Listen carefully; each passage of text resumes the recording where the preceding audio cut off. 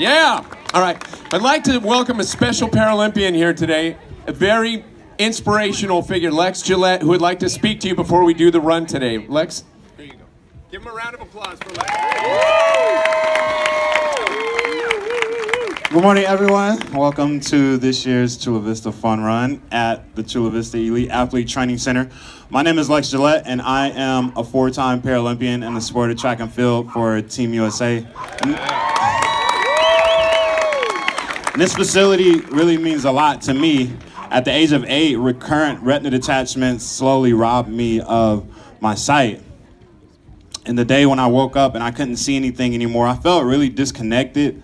I felt lost. I felt alone.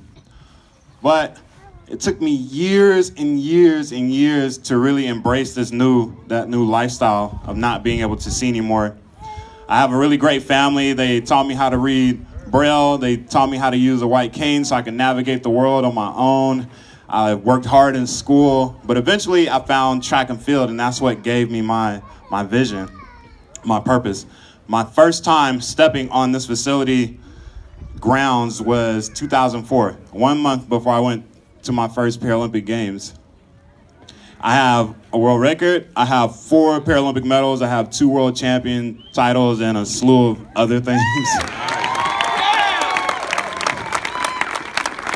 And it's all because of this facility.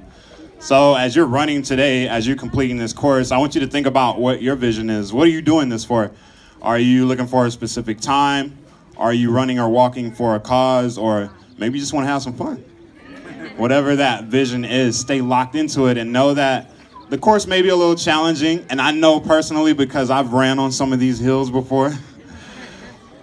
But stay locked into that and keep pushing forward because there's amazing things that lie ahead. And I live by a slogan, it's no need for sight when you have a vision. And what that means is it's a personal challenge to each of us to push past our current reality. I've never seen this facility before. I compete in a sport that I've never seen before. But even though I can't see it, I still can feel its impact.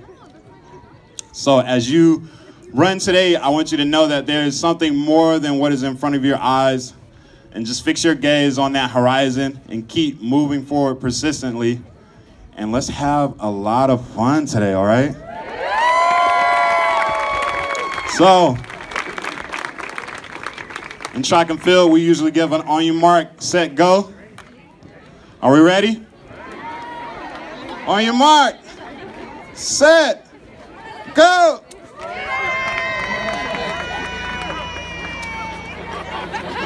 Oh, it's not working.